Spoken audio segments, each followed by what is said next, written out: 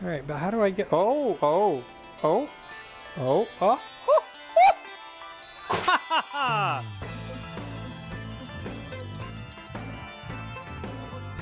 Today's episode was made possible through the support of the Thought Emporium and dozens of other people just like you on Patreon. Check out the links below to learn all kinds of cool stuff about other things you can get from these videos. Hi there guys, welcome back to the shop. For today's equipment autopsy, we have the fabulous, the beautiful Lenovo Sierra 10-3 Ideapad. Is weedly and nutless, but they're cool. I love the Ideapad design. I like the idea of something this tiny that I can just toss in like my flight backpack and use it for setting up quads or, you know, tweaking settings on an airplane or something like that. I love the idea. I just haven't found one this tiny in this form factor that has any kind of stones at all. This is another one of those, like the last one we did. It's got a gig of RAM. It's got a decent hard drive. It's got 250 gigs of hard drive. And it's got this button right here, this QS and that. And if I remember right, this would boot at one point, back before it was completely shredded and put Linux on it, so it would actually live for another few years. It would boot into like a little Linux operating system that was really restricted.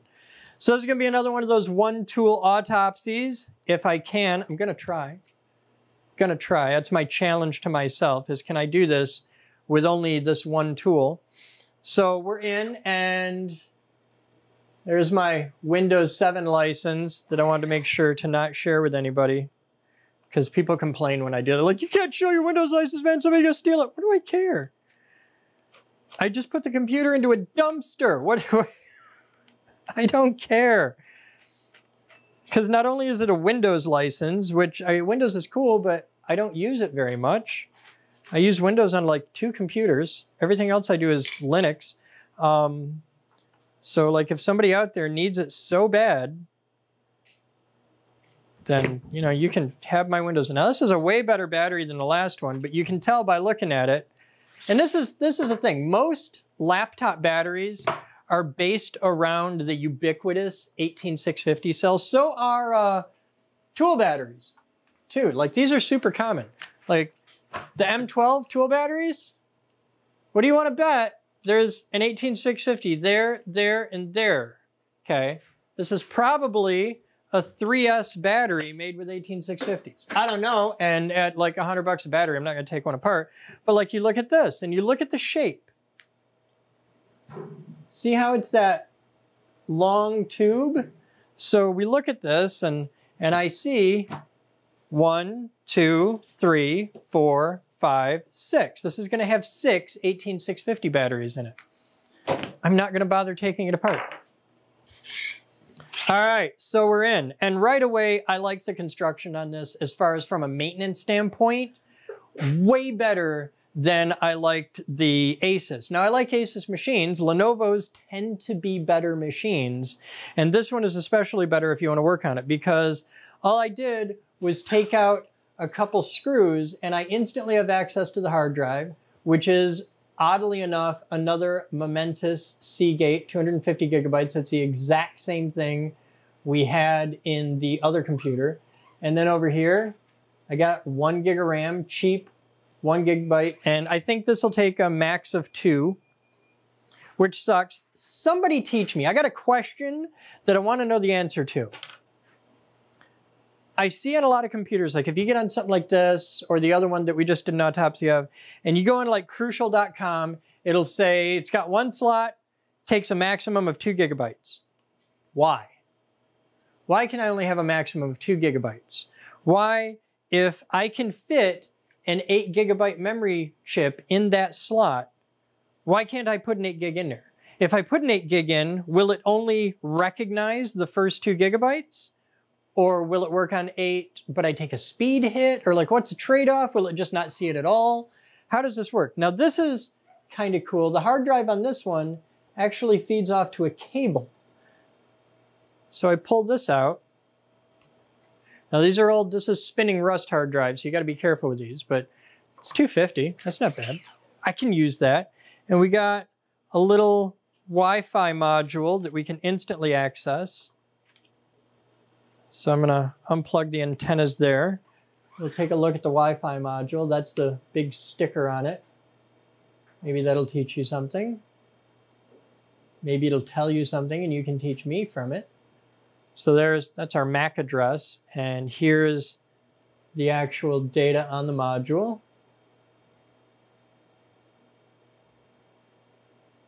Now, I don't know if this is Wi-Fi or Bluetooth or anything. I don't see anything on it that really tells me if it's...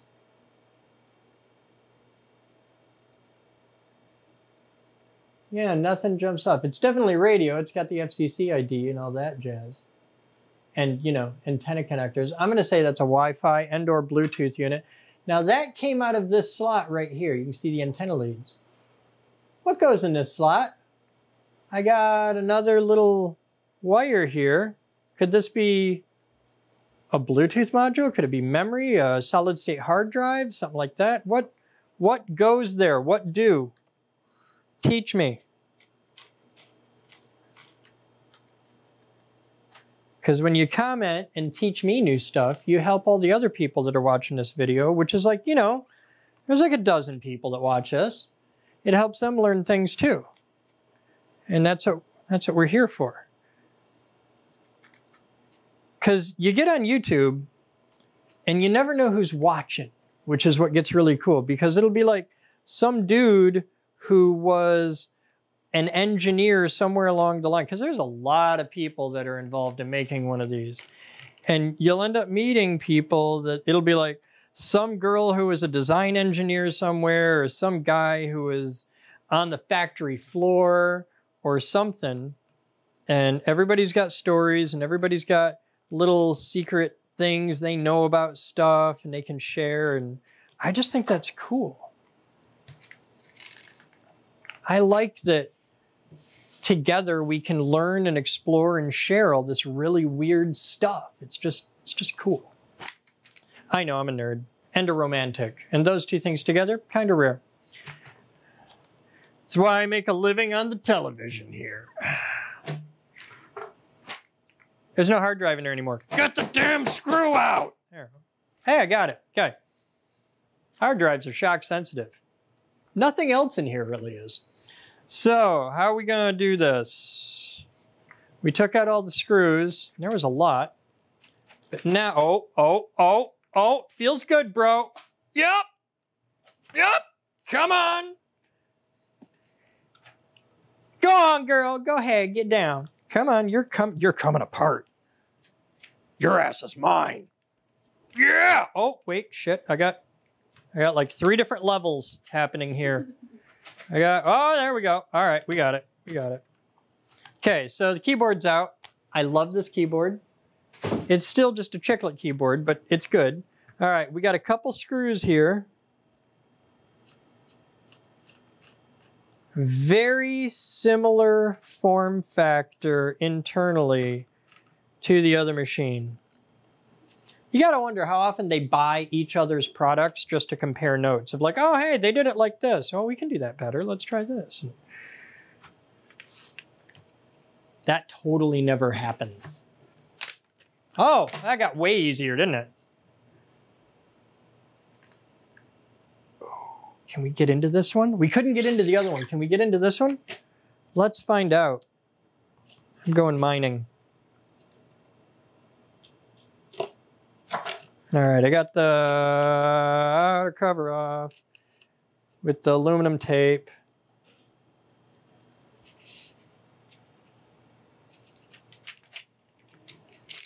Half the world is held together with aluminum tape. Okay, so that's gone. Oh, look at that. That's cute. Little bubble chip. Isn't that neat? That's an integrated circuit without like a real case. It's just encapsulated in goop. It's like an epoxy type thing. They're kind of neat. All right, but how do I get, oh. All right, now this is probably not going to come off of here without a fight. So we've got we've got our metal touchpad here, and that's like a piece of aluminum, and then that's directly bonded to the bottom.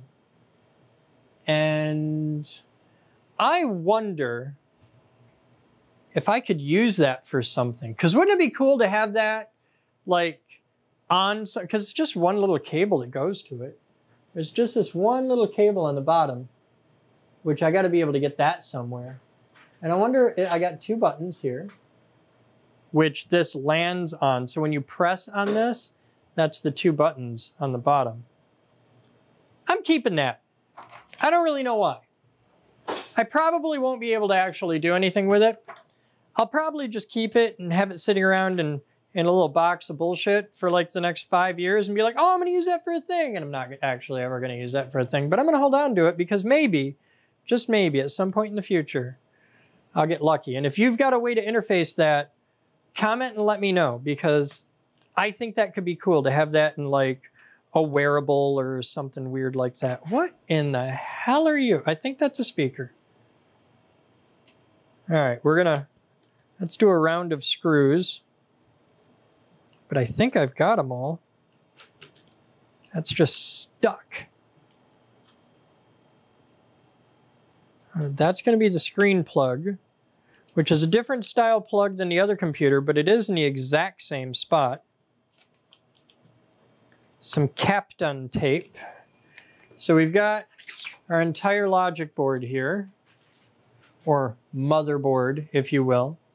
What's the difference between a motherboard and a logic board? So we've got another one of those. Like, look at the similarities on this to the Asus. We're still held in with a couple little tabs and the two screws, and that's it for the whole CPU fan.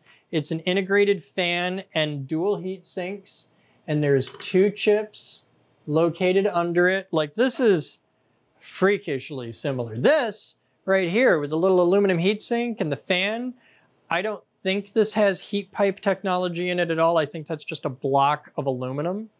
And it looks, it's so dingy colored, it almost looks like magnesium.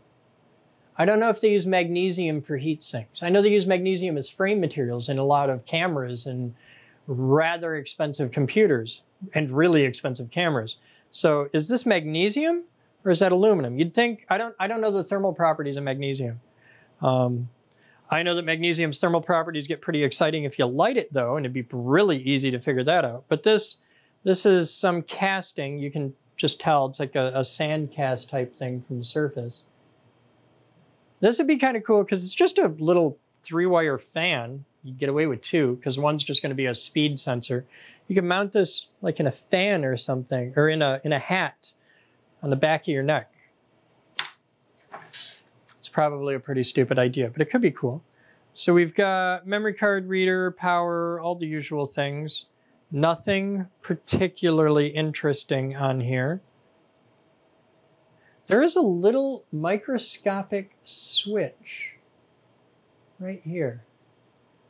I think that might be the hardware disable for the Wi-Fi or something. Oh. And there's a little tiny battery. Little lithium coin cell. That's the worst sound, isn't it? That's never the sound you want to hear. Oh, well, it's all like fake carbon fiber on the back. Crazy Joe to have a fit over that. I'll bet he's got opinions about fake carbon fiber. So let's take the screen off. I'm going to work my pointy tool in there and try diligently to not stab myself. Come on. You're coming out. Oh, wait. Look right here. Lerf. There's a lerf. Is there a screw? There's a screw. See, lerfs hide screws, man, all the time. You always check your lerfs. I didn't because I'm not like, it's not like I'm fixing a client's machine or something like that. So I don't really care if I just absolutely pooch this. But if we look right under that lerf, there's a screw. Little microscopic black metricated screw. Because I'm yanking the thing off and I feel more resistance than I should. And now, oh hey, that just comes right out of there. Yeah, we don't need any of that. So now we've got a screen. Am I going to be able to salvage a second screen? Am I going to be able to have two that I can use for like a little robot or do something fancy with a Raspberry Pi? Maybe. Let's see how it's wired. All these screws have that generic Chinese, not exactly blue Loctite on them.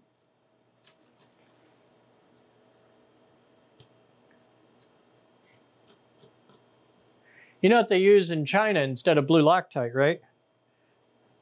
Roctite.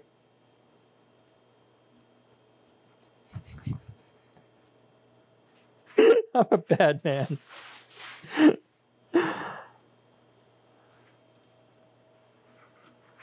Hey, in some parts of the world, they just cross-thread it. Cross-thread's as good as red Loctite.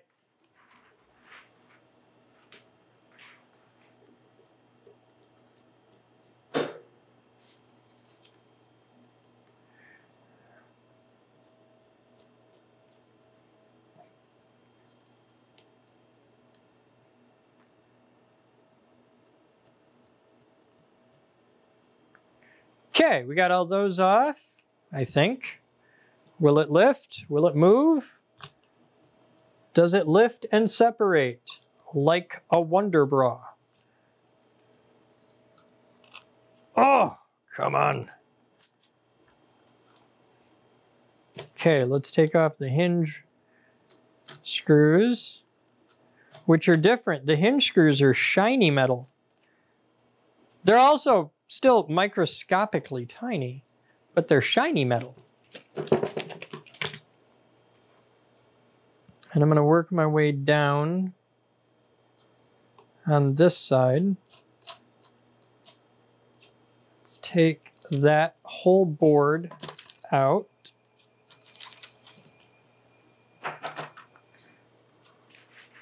And all the interlaced cables. I love how they have, I'll show you these. There's these little tabs in here that the cables run under. And it's how they did all the cable routing. Holds everything in place, which is cool because these are actually coaxial cables. These are antenna cables for Wi-Fi, Bluetooth, whatever. So that means they're coaxial cables and thusly kind of delicate. So you probably shouldn't be reefing on them and yanking them around, Chris, huh? Yeah, probably not. All right, we'll pull that out. That's garbage. Now we've got, look at the engineering that went into that hinge. Wow, there's how many steps in that die? Because these are stamped, these are die stamped. How many steps in that die process? Very high resistance in the hinge. It wants to hold its position. There's a lot going on in just that little hinge. Somebody paid a couple bucks for that. That's neat. All right, so now we got a lot happening here. And I have, here, I'll show you the screen. That's our model number on the screen. This is the back of it. Manufactured in 10/04, October 2004. And that's my plug, and I got wires going from both sides. It's an FL5 LCD cable. And I'm gonna see if I can just unplug just this cable.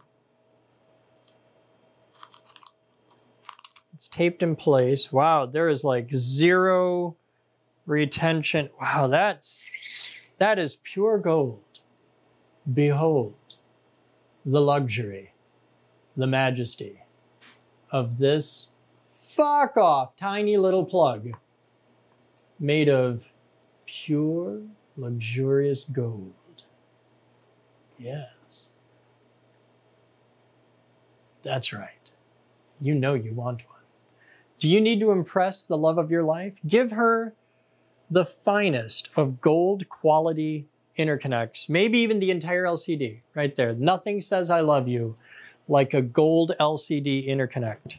And if you can find me a cable that plugs into that other than this one, I'm interested because I'd like to get from there to a Raspberry Pi.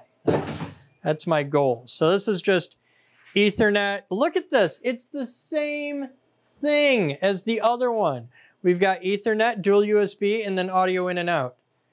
The Ethernet plug's different. The other one had the little rawr Muppet jaw, but those two machines are remarkably similar for being made by two very different companies. So that's our second equipment autopsy in the little series there of Netbook computers. Thank you for hanging out. By all means, comment in, teach me stuff. I want to hear what you have to say because I absolutely learn just as much from you guys as I get to teach as we go along through this. And I really like that. I like that so many smart people watch my videos and have really cool things that they can input and bring to the table on this. I like that a lot.